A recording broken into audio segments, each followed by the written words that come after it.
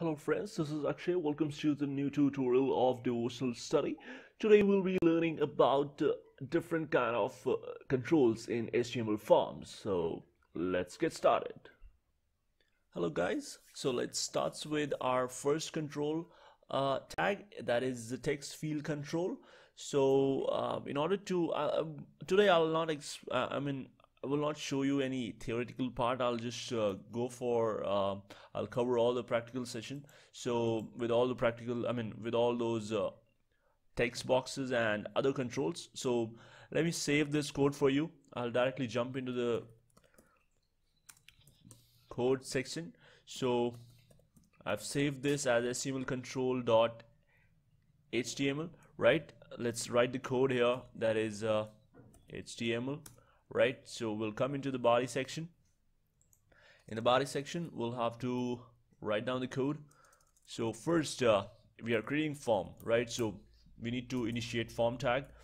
So in the form tag, first I'll show you the text box, right? In order to create text box, I'm giving a label here, right, and a text box. In order to use a text box, in order to take input from the user, always remember, if we are taking any input, we are using input tag, right? So this should be the text, that is the type attribute, what kind of input you're taking. The type shows is it a text box, is it a drop down list, is it a radio button, what exactly it is, right? So that is the type for. Name should be for that particular tag. If I'm using a text box, I'm giving a name to that particular text box, right? So that it will be easier for us to understand. And the most important thing is why we give a name for it, because if we are using a PHP, ASP, JSP, any language, any service side language if you're using, so it's important. So in order to make a use of a text box in a better way, we should use a name tag, right? Name attribute. So I'll give a name here as first name. I'll keep it in a lowercase, that'll be easier. Okay, so yeah, so next I'll give the label as input, type text, same, and the name would be last name. I'll give the last name here, right? I'll save this code. Let's run the code. I'll go back to the directory. This is our directory's code, and I'll run this code. Let's see. So first name and the last name. One more thing, let me show you as a basic thing, so that in order to cover our next topic, it'll be easier for you guys to understand. If I'm clicking on the first name and the last name, nothing is happening. You can see if I'm clicking on first name and last name, nothing is happening. Once I'll click on the text boxes, then only it's getting highlighted, right? Okay, that is the basic need of a code. But now if I don't want to use these particular texts, so in order to use an alternative, the best alternative is to use a label tag. So the next tag would be label tag. I'll create a label here, right, and I'll give the name for it, like the text which will be displayed for a label tag, that is first name and colon, right? I'll save it so that I can show you first how it's looking like. So I'll reload the page, so this code will be disappeared. All right, so you can see first name is our label, right? So let's get back to the code, and I'll redesign the same code which we have created with text boxes and the normal text. I'll create it with a label tag. So I'll use a for attribute. I'll show you the property. I'll show you the basic what exactly this for attribute does is I'll give a name as first name, okay, and I will create an input tag the way we did in the last example. So I'll give a type here text, okay, name will be first, right? I will give it first name, okay, so let's give it first name here. Okay, it's the same, right? And one more thing, let's give, okay, first let's show you the code before I do anything. Okay, you can see here right now This is our text box and this is our label. If I'm clicking on the label tag, right, if I'm clicking, this is our label tag, right? So if I'm clicking on it, nothing is happening. And if I want to linked, so basically what is the need of using label? We would have used that normal text instead of typing this complete code, right? Instead of typing this long tag. But the main motive is to it's to link both of these properties. Let's see how. Okay, I'll give the name as first name.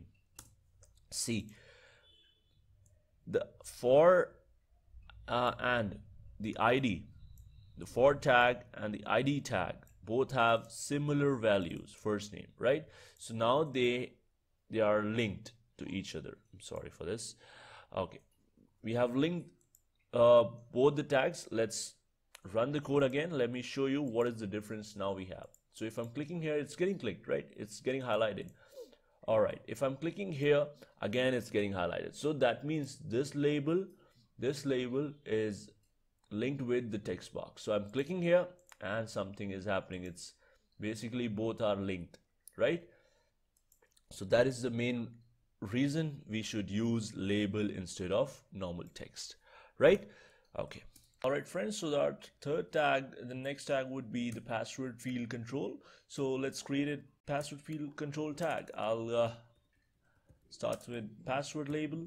It's not the label, it's just the text. So I'm using just the text here, and I'll create an input tag here. So the input tag will be type, and we're taking input, right? So just we'll mention the type as password, and the name I'll give again password. Okay, so I just gave the name, right? So let's run the code and let's check. I'm sorry for this. Let's run the code here and let's have a check what exactly the output we are getting here, right? So I'll go to the directory section once again and I will run the code.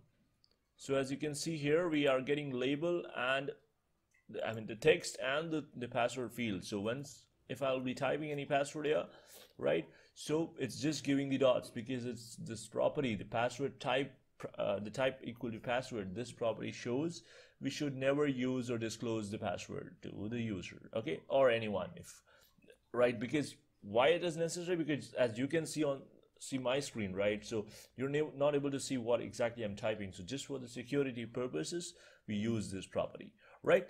So let's move on to our next tag here, our next input tag. That will be email field control. So let's create an email field control here. All right, so I'll go back to the code section and I will name it as email. All right, so email, and again I'm taking input. So let's create an input tag. So this time the email tag, the type equal to email only, right?